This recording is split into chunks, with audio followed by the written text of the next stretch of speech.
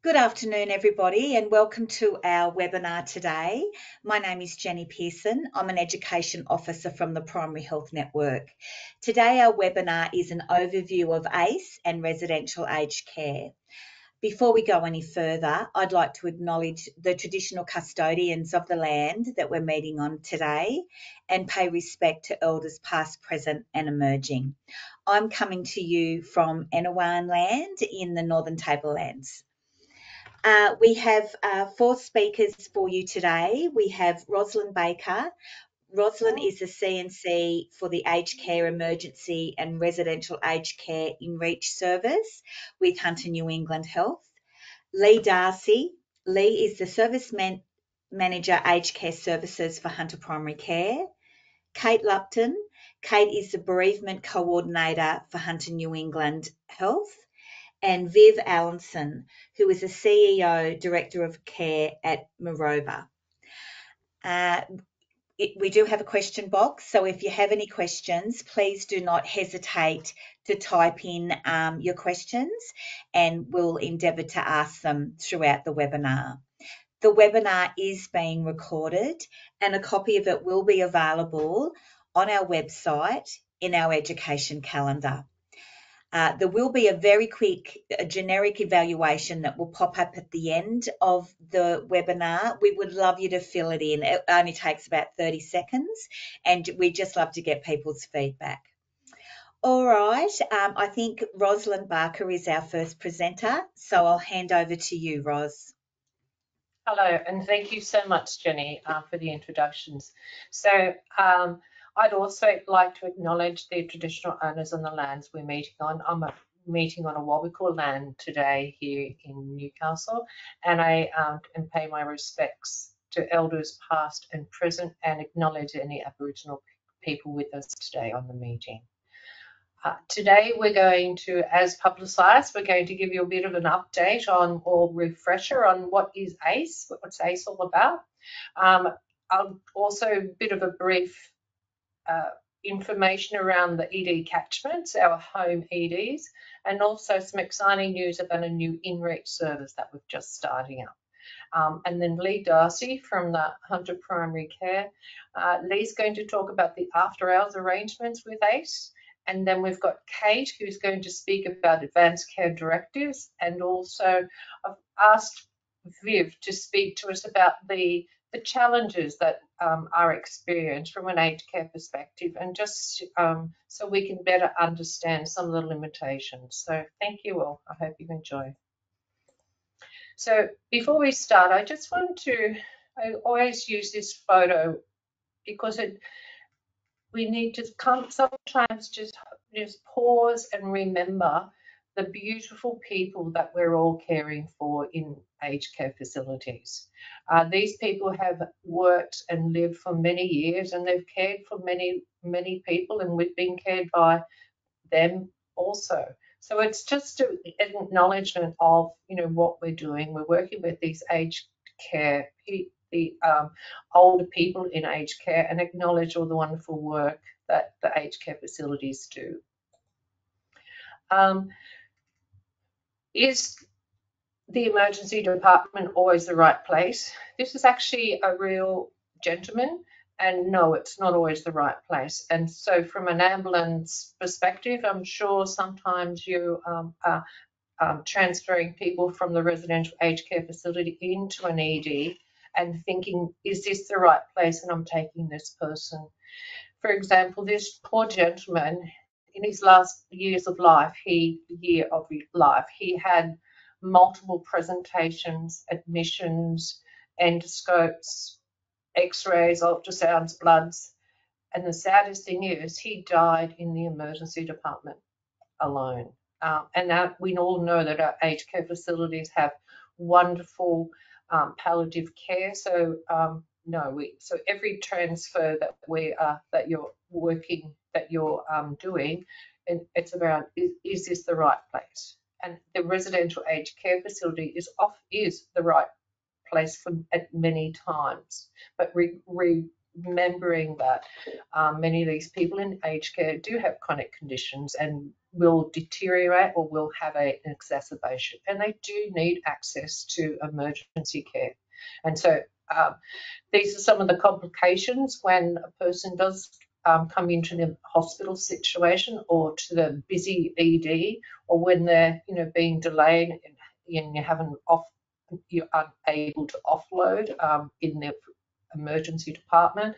The people may become confused, a delirium, deconditioning, a bit, just sitting around in bed, the sarcopenia, disorientation, falls, pressure injuries. So these are all the things that can and do occur to our elderly people when they're coming to hospital, unfortunately. Just a quick background to what ACE is all about. So in 2009, it was noticed that there were people from aged care facilities coming in with low acuity problems, and with that, there were some focus groups with the aged care facilities, the GPs, and the EDs, and the situation was discussed, and it was identified that we need to improve relationships and understanding, because the emergency departments are very busy and are not the ideal place for an aged care facility, a resident, but also in an aged care facility, they don't have access to a medical officer easily. They don't have a big impress with all the medication easily accessible. They don't have the emergency buzzer to press and a response team comes along. So there's different perspectives. And from it was also suggested that we have a telephone service. So the ACE service now has a 24-hour hotline for the aged care facility staff, so they can ring the 24-hour hotline, and so they speak to the emergency department Monday to Friday during the day, and they speak to Hunter Primary Care after hours. We've also got standardised algorithms for most commonly presenting problems, like for a fall or constipation. And we've also put in place within the emergency department the asset nurses, who are aged care emergency trained staff, who are able to support the facilities. So goals of care, we'll talk about that, and standardised transfer. So all this started in 2009, and we've been building on it ever since. So the ACE program is a partnership between the Hunter Primary Care, the Hunter New England Central Coast, the Primary Health Network, and Hunter New England. But we work closely with ambulance, and I'm often speaking to your health relations managers and just with different difficult situations, or just giving us a heads up. So that's great that we continue to work on our relationship. ACE is about right care, right place. And by doing that, what we do is it's about building capacity with the aged care facility staff, so they are able to provide the care to the residents in the facilities. We have lots of clinically focused resources. We have lots of interagency meetings, and by doing that, improving the communication and collaboration, we have been able to reduce unnecessary transfers to the emergency department. So ACE isn't about denying access to care. Everybody in our community has the right to care, and ACE is optional for our residential aged care facilities, so they don't have to ring ACE as such, but we love it when we can help them to ensure that the person has the right care at the right place.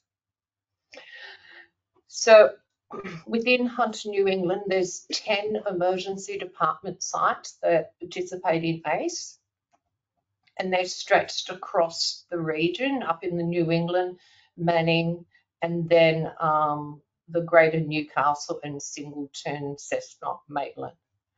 And as I said, the ED staff answer the calls during the day, and Hunter Primary Care do answer the calls after hours and on public holidays.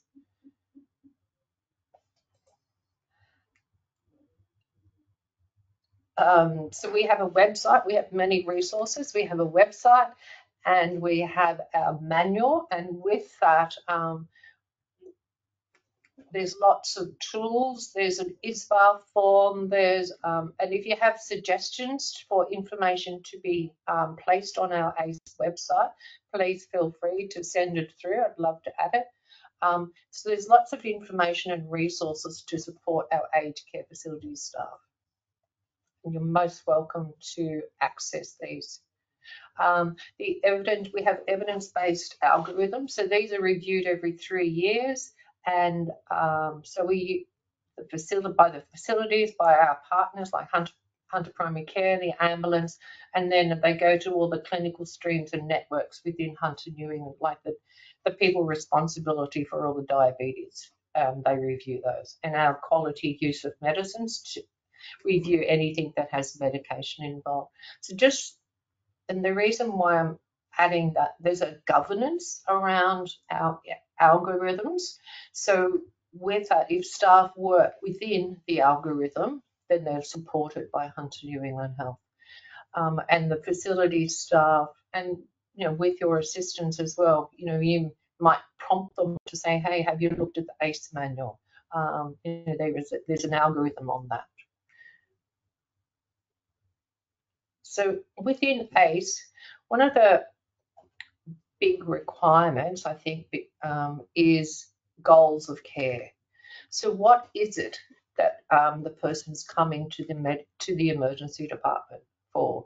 Why are you transporting that person to the emergency department? So to understand that, we need to understand what type of phase of care is this person in. So are they for curative treatment? Are there any care limitations for this person? Or are they for restorative treatment to get them back to where they were with some treatment limitations? So Mary would go back to having her wheelie walker, and walk to the dining room every morning because that's what she likes to do. Or is the person for palliative care, for management of their symptoms and quality of life? So, meaning that palliative, yes, they have fractured their neck or femur. We're going to bring them into hospital and we're going to do a pin and plate. They can tolerate an anaesthetic and they're able to get back and to be able to be managed in the facility. They may not be able to use the walker anymore to get to the dining room, but they're going to be pain-free and they can still continue to have quality of life.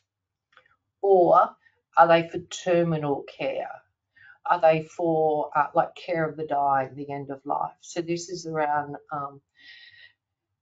they wouldn't be having, if it's within days of death, they wouldn't be having an open reduction, pin and plate, total hip replacement, but at the same time, they might be having a femoral block to stop the pain. Or if end of life is in a week or so and they can tolerate, we would even explore maybe some type of stabilization of the fracture so they weren't in pain, and it's about quality of life. So the reason why we're going through those is so when the person comes to the emergency department, what is it that we're going to do, and what would you like? There's a story of this poor gentleman who came to the ED, and we did the ECG and X-rays, and looked the whole assessment. He had a sore hip. He went back to the facility. He said he still had his sore hip, but he had a pacemaker for his heart block. So we fixed his heart, but we didn't fix the main problem. We didn't fix his goal of care, which was his sore hip. Within that aged care facilities there and the manual, we utilise the principles of between the flags. So we've identified what is normal for this person, for an older person, what is within the yellow, which you need to monitor more closely, or what is in the red, what's an emergency. So encouraging the facilities to do the OBS, but also to compare to baseline. We always talk about the baselines. So although this person, their blood pressure may be within the normal range, they normally are very hypertensive. So, and then chronic disease management plans. Many of our residents in the facility do have chronic disease management plans. So, when you're coming in, maybe you could prompt and ask to review the chronic disease management plan. Because it's been found that about 30 up to 40% of transfers can be avoided if there are adequate plans in place, because people from facilities will deteriorate and they will have exacerbations and they will need to be taken to hospital. And as I said before, this is the best place for many of these people. When you go into the facility from, I'm hoping that you receive an ISBA handover from our residential aged care facility staff. So we, ACE, we go out, and provide education, and Lee has been doing a lot of education in relation to the ISBA. And the idea behind it is, so this information, the more information the GP obtains, the better better guidance and plan he can put in place. Similarly, from yourselves, if you have a clear understanding of what's the background and the situation, and then similarly with the emergency department, it'd be great when you do bring a person into the ED that you could hand over the ISBA that you've received from the facility. And of course, identifying the goals of care. So this is just a snapshot of the ISBA form that the facilities use. Just to run through a typical, if a person is unwell. So this is the ACE flow chart. So is the person unwell? Yes. Is it life-threatening? Yes. So if it were life-threatening, the first thing is, do they have an advanced care directive? And does that directive limit treatment for that person? Some directives may say, not for transfer to hospital, not for CPR, not for active treatment. So if that's the case, then you would revert to the ACE manual and provide, to ensure quality of life and hopefully explore the options that are available. But if it were, obviously it's a O response and you guys come. Thank you. And then we have, so hopefully they will resolve the problem. They'll go through the manual and, okay, it's constipation and we've done this wonderful result. Everything's good. Or if not, they'll speak to the GP. And this where sometimes gets a bit tricky, because often the GP isn't always readily available. Not always though, but they may not be readily available. And so is the GP available? No, that's when they ring ACE, prior to ringing for an ambulance. They provide an ISBA, and hopefully the ACE staff can provide some assistance and some guidance, and hopefully the person doesn't need to come to hospital. But if they do, that's okay. The facility will ring the ambulance. Or if the GP is available and the GP says, yeah, just send them in, we still like the facility to give us a ring so we know to expect the person, because so we can prepare. But also sometimes we can, intervene, give advice, and maybe think of some alternatives for the person to coming into hospital. Okay, so calling an ambulance. So the ambulance, the aged care facility ring the ambulance, and we would like them to inform you that they have called ACE, and ACE has said, yes, send them in and we'll expect the person. And that also we would like the facility to let you know which facility, which emergency department is the resident going to. So if as I said before, during the daytime, the facility rings, say, Belmont ED. So the Belmont ED nurse, and in conjunction with the doctor, have said, yes, send this person in and we'll start to prepare. So it'd be really great if the facility could let you know that Belmont ED is expecting the residents, and for the resident to go to Belmont, because there's been, of late, I know there's been a bit of offload delays and demands and things like that. But if where possible, it would be great if the resident went to the catchment ED, please. And when the paramedics arrive, when you arrive, it'd be great if you were able to have that handover, and then yellow envelopes. So we have yellow envelopes within the facilities, and I list the information required in the emergency department and in the hospital to be sent through. Sometimes they go missing. I'm not sure what happened. Facilities say, yeah, I sent it in. ED say, well, I didn't see it. So I don't know what happens there. They just kind of vanish sometimes in transit. But it's a really great way for the emergency department to receive information, handover, and of course it's got ISBA in it. And hopefully it has a MOLST, Advanced Care Directive. We also have information around if somebody has a dementia, and it's really important for us to understand things like the top 5 strategies. What is it that I can do to calm this person if they're becoming distressed? What do I do if they're calling out for their deceased loved one? So maybe this is something that you guys could also adopt, the top 5 strategies, or to encourage, when you're transferring people from the residential aged care facility, just to get a bit of an understanding of, is there something that may cause them distress, sudden noises, different ethnic backgrounds, that type of thing, so you can be prepared and try to, provide to reassure the person and de-escalate any potential behaviours. So, catchments.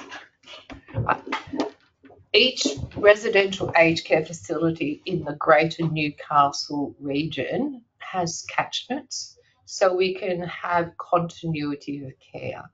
So with that, I mentioned before, if there's a phone call to Belmont Hospital is expecting that person, and it would be wonderful if Belmont Hospital received that person. And also another reason is we look at the number of aged care facilities within each catchment, and then we look at the number of beds. We have to try to even that out, because there are, did you know, across Hunter, New England, there's over 10,000 beds in aged care facilities. So it's really hard, so we have to manage this demand to ensure we're not overloading one hospital. In the regional areas, so Armidale, Tamworth, Manning, Cessnock, and Singleton, we don't have home EDs, okay? But everywhere else we do.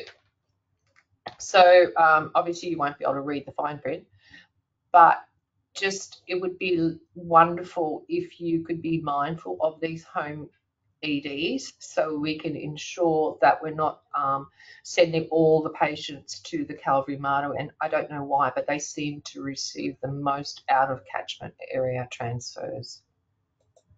But there's always a but. So, except when the person has experienced a life-threatening emergency, like a AAO response from you guys. And that's when the matrix kicks in, and it will determine the resident's hospital and ED destination. So this is something, obviously that you're aware of. But also, when a resident condition requires specialist treatment or a specialist hospital, for example, if it's a fractured neck or femur, the Calvary Mater don't do that. So we'd have to ensure that transfer went to John Hunter. Similarly, Belmont don't do fractured NOFs. But with that, risk fractures can be managed in the home EDs. Belmont Calvary can do that quite fine. Mental health is another one. So some of our hospitals are not scheduled, so therefore they can't keep a person who is who's under a schedule. So with that, Belmont Hospital is not cannot, and nor can Armidale. But I know there's local arrangements up there, and I'm sure the local team know that the arrangements there. Just out of interest, in relation to mental health, so mental health is different to an acute delirium. So I understand you're often phoned to transport somebody in an acute delirium, and delirium which may have been result of a medical problem. It's still, that person still should go to the home ED because it's a medical problem. They require a medical assessment and intervention, and that is not a mental health condition. Otherwise, people are coming, being taken to the MARTA, and unfortunately, it's not a mental health, and because it's not a mental health illness, they are just being admitted to the Calvary MARTA wards, not going to mental health. If the resident is sent to a specialist hospital, of course the ED nurse will let the specialist hospital know that they're transferring if they've taken a call. Just some evaluations that we have done, and just quickly I need to hurry and let you know some exciting news. That Hunter New England, we've secured 12 months of funding to provide some outreach service into the aged care facilities. So this, hopefully we can continue after the 12 months, but we're optimistic. So the team, we'll be providing that specialised urgent care facilities in the facility for the resident, and to reduce those unnecessary transfers to hospital, and also to reduce the complications that the person is exposed to when they do come to the emergency department.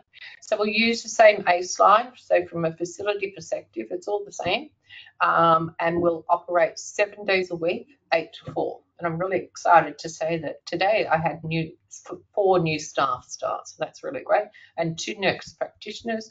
There's access to a geriatrician. We have a physio 3 days a week, and a CMO, like a medical officer as well. And we're located in Newcastle West. And so it's 3-stage implementation. We started 10 days ago also, for the Belmont and the John Hunter catchments. And then we'll start Calvary MARTA and Tomaree in a couple of weeks, and then Manning. Manning will be mainly virtual care and telephone, but we will have some outreach into the facility. So, but also from an ambulance perspective, we're working really closely with the VCCC to develop a referral pathway for this new service. So that's really great. So we'll start getting some referrals from you guys.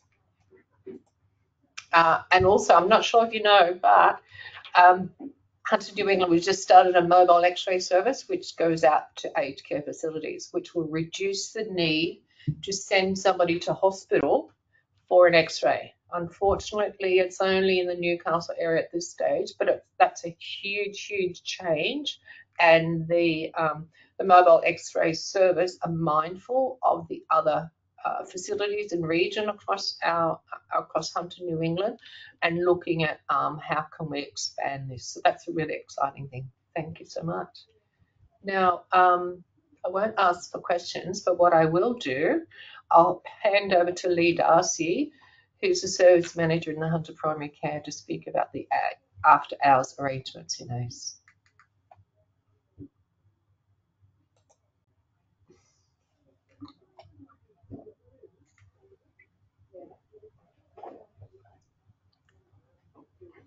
Hi everyone. think Roz is going to stop sharing, I think. Yes. I'm not going to take too long, and I haven't got any slides. I just wanted to add in what the arrangements are in the afternoon. So ACE is a 24/7 hour, 7-day-a-week service.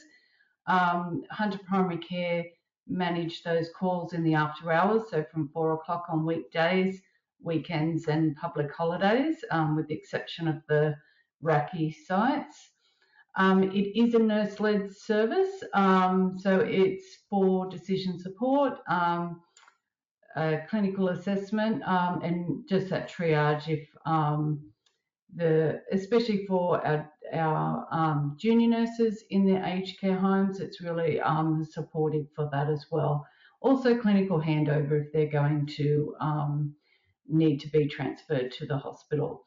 So we do encourage the staff to undertake a ISBA clinical assessment prior to making the call, so that we can have that collaborative discussion around what occurs for that person. So it's most important they are the people that know the residents' baseline health care. So and it's really important that they participate in that discussion about where that person's health status is at that time. So we utilise the clinical pathways that are available through the ACE and through the community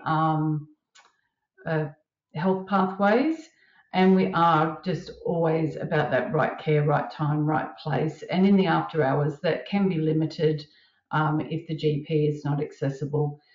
Sometimes in the after hours, we do have a GP on call.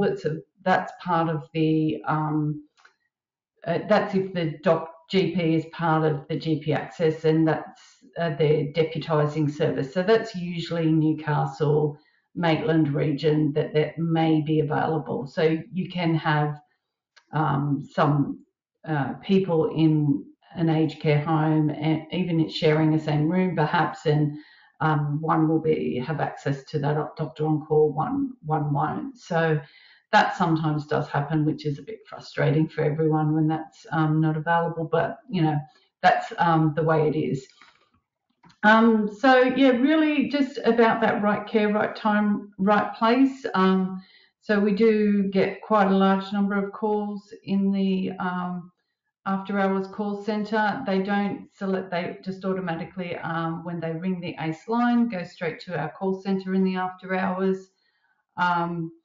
And they go into a queue. So the call centre manages quite a large number of calls from public as well as the ACE line, urgent pathology, etc. So they're dealing with a lot of calls. They probably manage around, on average, 200 calls a month in that after hours period. And 40% of the time, those persons are managed in primary care. So they do a really good job with that. But that's all I really have to say. So I'm not sure who's presenting next, but it could be. So next we have Kate Lupton, Bereavement Coordinator within Hunter New England. Thank you, Kate. Hi everybody. This afternoon I just wanted to give a quick overview of advanced care planning, advanced care directives. Death is, we don't talk about death very well. Thanks, Jen. And thank you.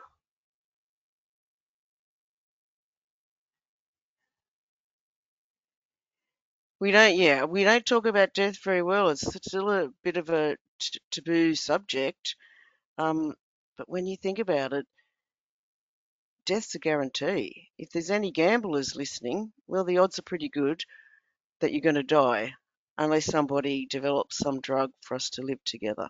So having conversations about end of life reduces a lot of fear for people, talking about it, and also gives us better choice and control and saves a lot of questions for medical practitioners. Thanks, Jen.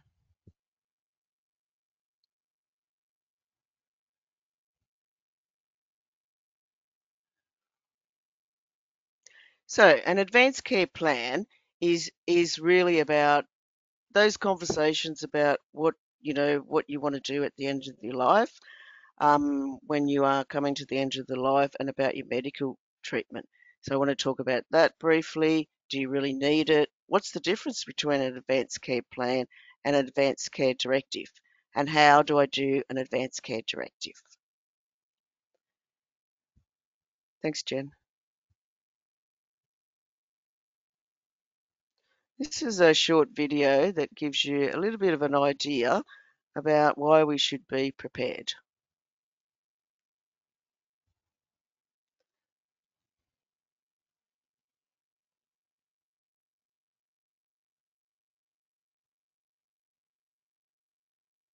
I don't think there's any sound.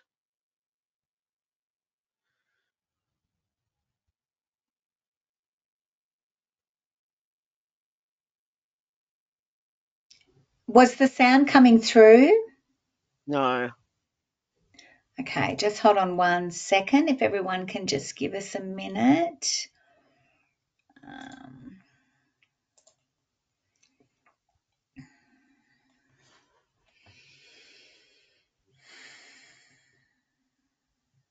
I think it's on mute, Jenny. Okay, let me try again. My Thank name is you. Anita and John is my dad.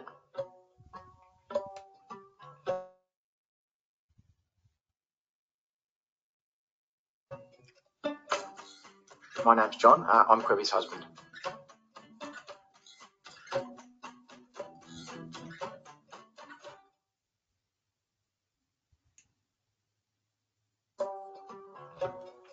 So Roy gets to go on a trip of a lifetime.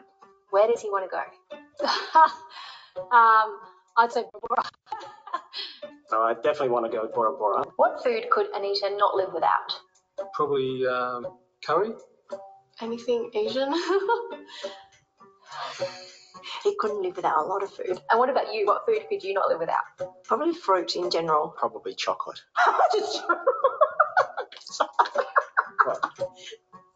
Anita asked me, so what's this about? So I don't know.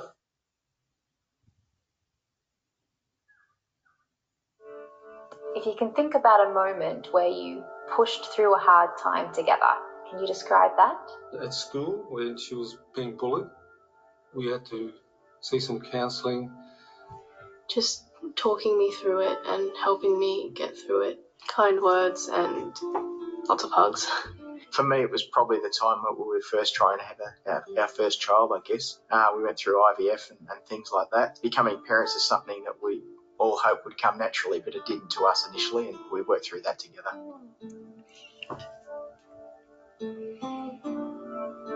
Roy's hurt in a car accident. He needs a breathing tube for the rest of his life, and he'll never speak again. Would you consent to this?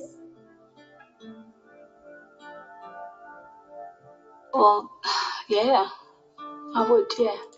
No, I wouldn't. Definitely not.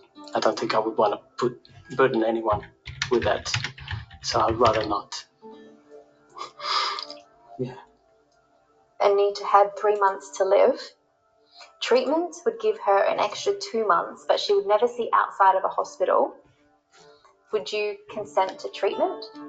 Yes, this was a difficult one. This one, 2 months, it's just 1 week, 2 months, any time. Not at all. No. That's unexpected.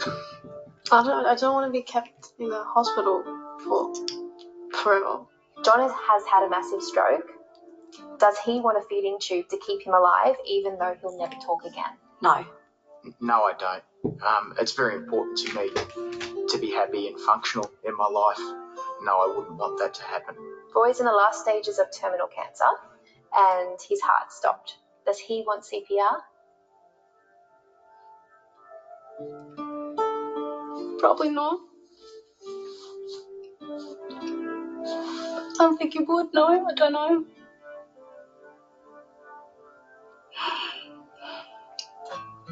So how do you both feel after answering those questions, and why? It felt quite confronting in a way.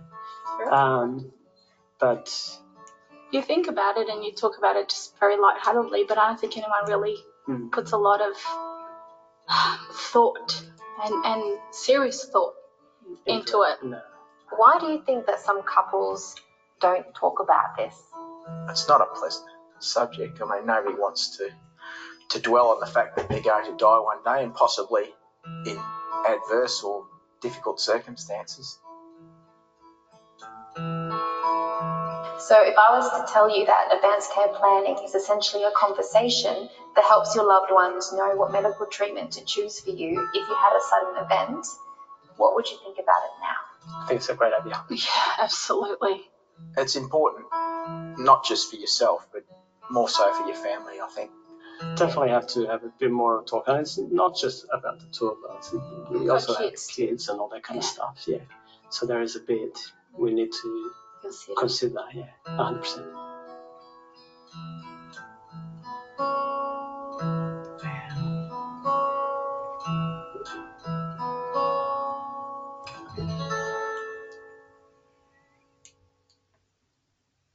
Thanks, Jenny.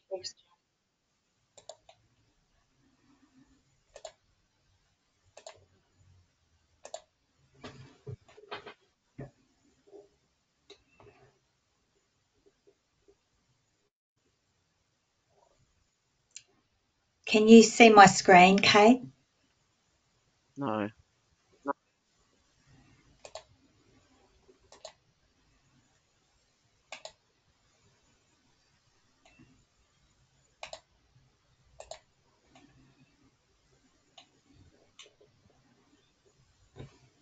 Yes. Thank you. So as we saw in that video, it can be confronting talking about death. And as I said before, we don't do it. We plan births, but we don't plan deaths. But we think we know our loved ones. But when it comes down to those choices at the end of the life, if you had an advanced care directive, it would make it much easier for your family and loved ones, but also you would have the choice yourself. Thank you. So, what is advanced care planning? It's about you, what's important to you, your values. It documents your choices so your loved ones will know what decisions about your care if you're not able to do so. But you don't have to have a terminal illness to start talking to your loved ones and health professionals about your wishes. We don't want to leave it too late. And it makes it clear to those significant to you what treatment you would want and what you wouldn't. It's been shown that health outcomes for people and their families improve when they're able to talk through their concerns, decisions, preferences and choices with health professionals. And it takes that fear away. Thanks, Jen.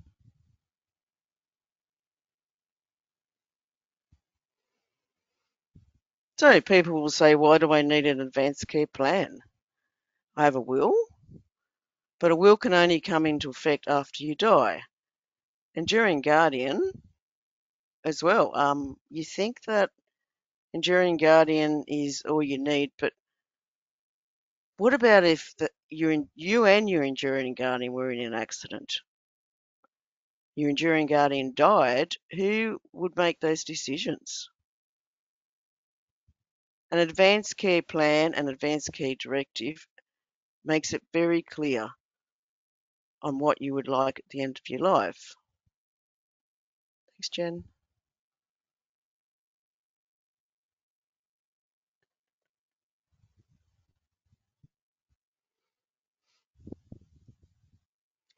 So a bit about an advanced care directive. It's part of the advanced care planning. It can't be overridden by a health professional or a person responsible, but it needs to be written while you have capacity. In New South Wales, you can write it on a piece of paper, not have a witness, but it's recommended that they're signed and witnessed while you have capacity. There is a form that is accessible through Hunter New England intranet website, and also even if you just Googled Advanced Care Directives, there's a form that you can have. And the more we do this and the more we talk to people about it, the more people have their choices at the end of their life.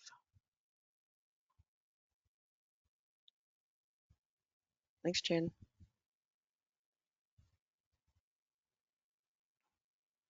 What's the difference between the plan and a directive? So an advanced care plan, somebody could write that on your behalf, and it's generally a guide. You can do it verbally, you can talk to your family, your children or your loved ones about it, but an advanced care directive has to be made when you're an adult with decision-making capacity, and it must be followed. Nobody can override it, not even your enduring guardian, person responsible, or a health professional. So if you have an advanced care directive, you can be sure that it needs to be followed because that's the law. Thanks, Jen.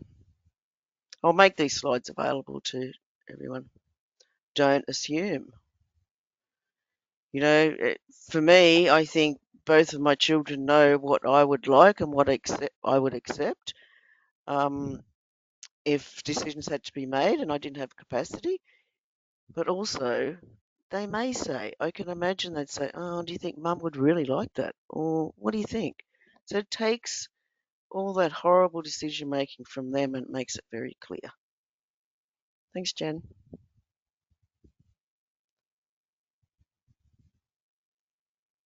Have the conversation. Encourage people you come across to have an advanced care plan.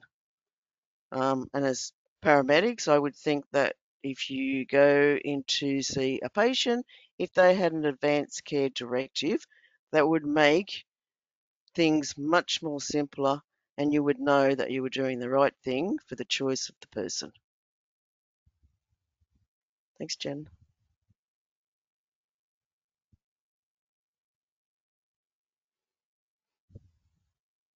And that's it. Thank you for having me on, and I hope I've made some things clear, but you can have a look at the slides later. Thank you so much, Kate. That was wonderful. Thank you. And now I'd like to introduce Viv Allenson, OA, who's also the CEO at the Maroba Aged Care Facility. Thank you so much, Viv, and thank you for sharing your wisdom with us today. Thank you. Good afternoon, everybody. It's a bit disconcerting not being able to see your faces, but anyway, this is going to be more of a conversation. I'll just pick up on the last point about advanced care directives and plans. Just wanted to highlight when the ambulance service comes into our aged care facilities, there's a very high expectation that we will have everyone signed up to an advanced care plan or a directive. But the sad news is it is very difficult to get families and residents to even sit together and have that conversation, even though we offer all manner of supports to help them have that conversation.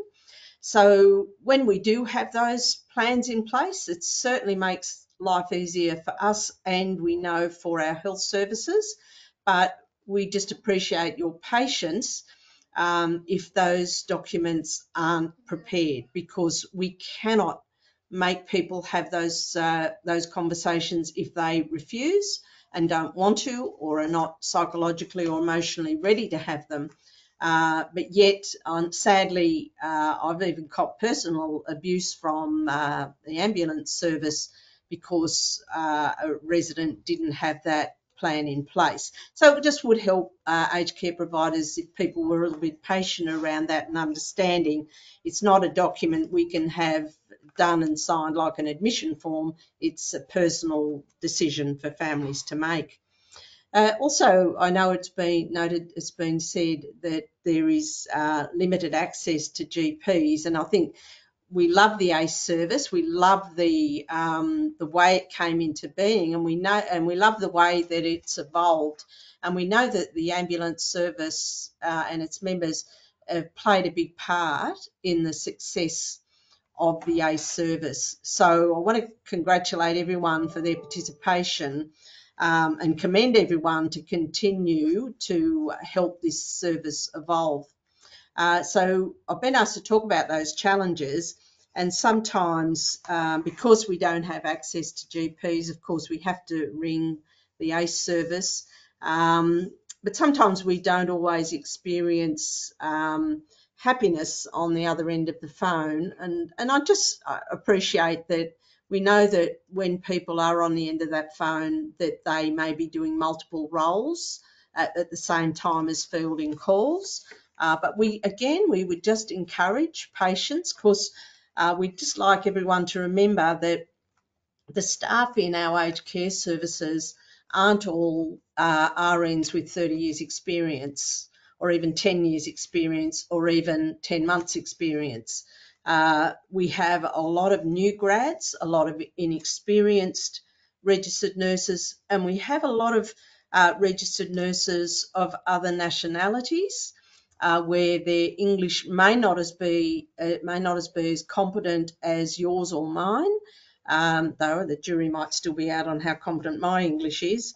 But it's we just require, again, patience and support, overt support for these inexperienced registered nurses making those calls. For some of them, it might be their first time to make an emergency decision or a call about sending someone to an emergency department.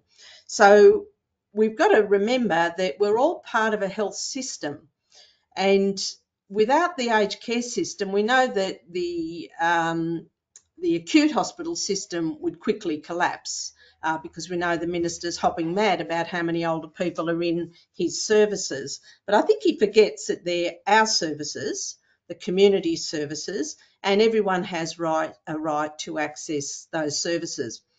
So we would just like to see the people on the end of the phone within the aged care service just be treated with some dignity and respect. And I have to say, for the very most part, that is the case. As I talk to my staff, they report that not just kindness, but just respect and good positive inquiry when they contact the ACE team. And similarly, when the ambulance team comes to the aged care service, for the most part, my staff report that everyone is treated with respect, that they endeavour to treat the ambulance team with respect and support what they need.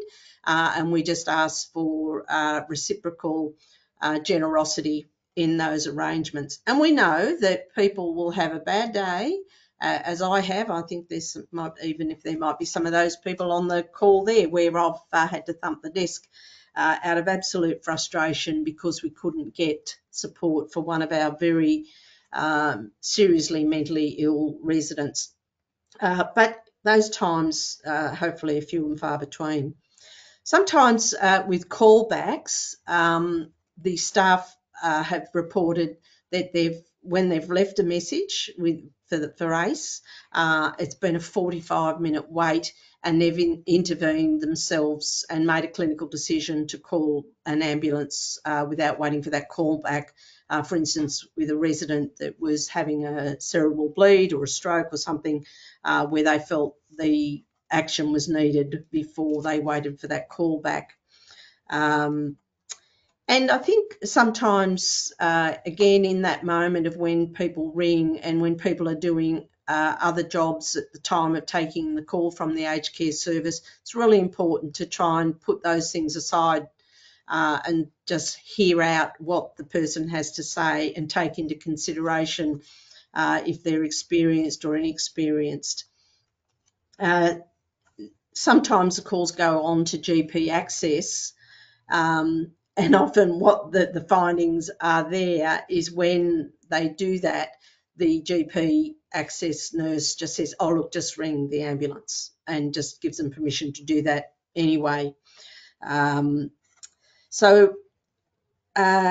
Sometimes we don't know if ACE is manned or not, but most times we get these fantastic emails to say, just letting you all know that the ACE service is not available over these hours or overnight or whatever it is due to staffing challenges, and we really appreciate that. And that just shows a respect and cooperation with all the users of the service, that everyone values our time as much as we are trying to value your time. And then sometimes we also get a fax. If when we do make a call, ACE will sometimes send a fax to the ED mostly, and we sometimes also get the same fax so that they've got an early alert, because we want our EDs to be ready and prepared for when our residents arrive, because like you, we don't want them sitting in the hospital ED or an ambulance trolley any longer than is necessary. We want them to be assessed as quickly as possible and return back to the service as quickly as possible. And sometimes, and I think in your slides, Ros, you were pointing out some of the scenarios where it's quite critical. And so here at Maroba, we would sometimes just ring the ambulance directly. Say, for instance, if it's a serious trauma, we would then we would advise ACE. We're using our clinical judgment and trying to get the quickest response for a physically traumatised resident as best we can. Something I think is important to note with families, and I don't know that everyone appreciates this, we've had a Royal Commission into aged care, and that was titled Neglect. And where did that neglect alleged to have occurred? It was at the bedside. But I just want to assure everybody, the funding to the bedside is not spectacular in any stretch of anyone's imagination. There's been a lot of funding recently thrown at different other aspects of the aged care service and business model around accommodation and hospitality, but there's been very little being put to the bedside. But as you can imagine, families and some residents have a heightened awareness about that neglect or the potential for that neglect. So we often have families here, and we've been castigated by one of our local hospitals for this. A resident had become unstable, and we made a decision that a registered nurse hadn't been with us very long, had spoken to a senior people, and people agreed, yes, send this gentleman, because the family was now demanding that he be sent to hospital.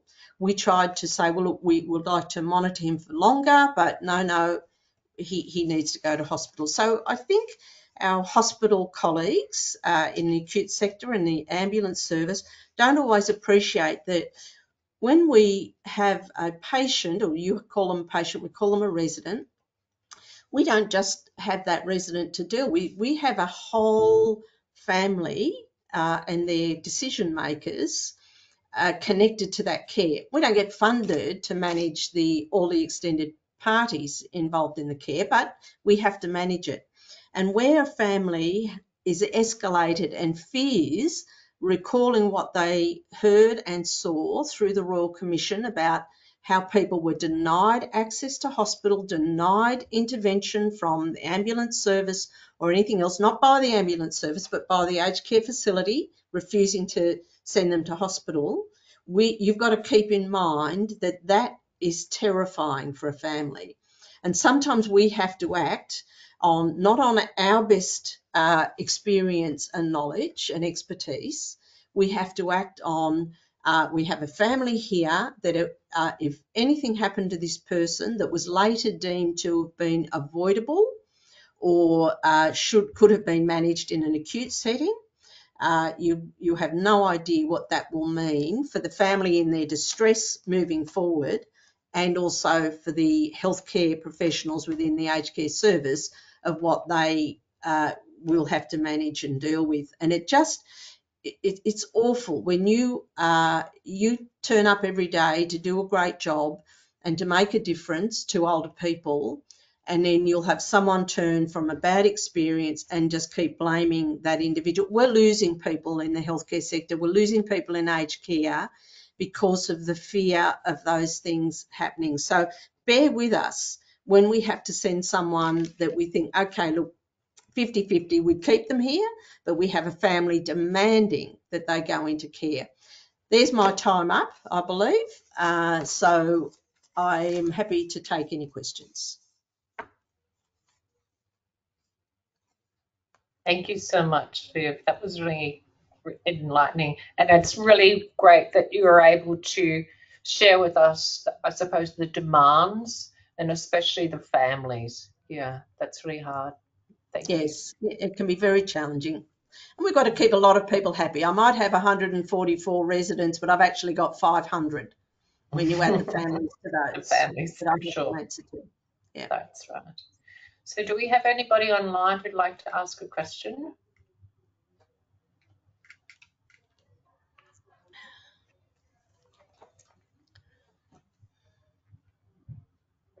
There's one question there I can see that can paramedics use the ACE line to speak to ACE? And so with that, what we normally, I know what currently occurs, that the paramedics get the registered nurse from the facility to ring ACE, and we're happy to chat, you know, if you want to have a conversation. And I think sometimes it's really important, and especially like with Viv mentioned in relation to the expectations of families, sometimes it's good to have that, we need to have that knowledge as well, so we can support the facility with and to reassure the family that the facility does provide excellent care, and they are able, you know, they have access to the ACE line, they have access to the emergency department, but it may, and talk through that why it is best for the person to remain in the facility if it is not necessarily for that individual to be transferred to hospital. So if you wish to call the ACE line, I see why not. Yeah. I think that's a great point, Roz, about the ambulance service personnel supporting that conversation with families. I think that is great. And, you know, if all parties are involved in helping us with that conversation, it will be a better outcome for everyone. Exactly. Thanks, Viv. And I think that's the only question that I can see that hasn't been, oh, there's lots of questions. What is the ACE number? The ACE number is, I've got my manual on me, 130 555 233. I hope that's right. Yeah. Lucky I remembered.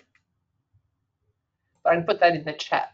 Oh, will you be expanding out to small towns in the New England, especially because of the lack of available doctors in the local health systems?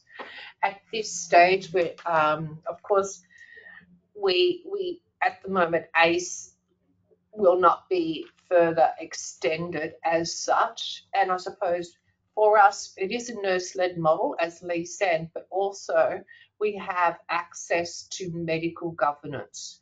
And so many of these facilities, and if you're talking about the smaller towns up in New England, so you're probably talking about Glen Innes and Tenterfield and those hospitals. And at the moment, they don't have a consistent medical support, so therefore access for the ED nurses to medical officers for that, you know, clinical discussion is not available. So at this stage, we will not be rolling out ACE as such to the smaller sites. I'm sorry. ACE number, right here. Thanks for that. We have recorded, Mark, and we will put it up on the PHN website where you can access the recording. Okay. Can paramedics call? Yes. And I think that's all the questions we have. So thank you so much to everybody. I think it's wonderful that we're able to share with you all the information around the ACE service, but also realise that we have it has to be a multi-organisational input.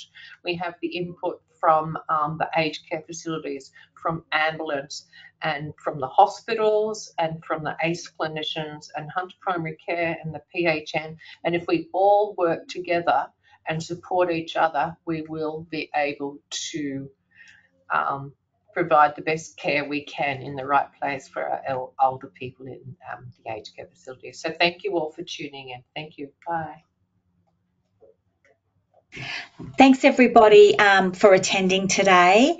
Ros, just before you go, there was one more question that came in. Is there a minimum age for an advanced care directive? No. You have to be legal. You have to have capacity. So obviously an adult. Yeah, sure. Yeah. All right, thanks everyone. I have put a link to our website, to the Education Library in the follow-up email. So when you get that, that'll direct you to where the webinar will be uploaded. It will probably happen tomorrow. Thanks everyone for attending, and we'll see you next time.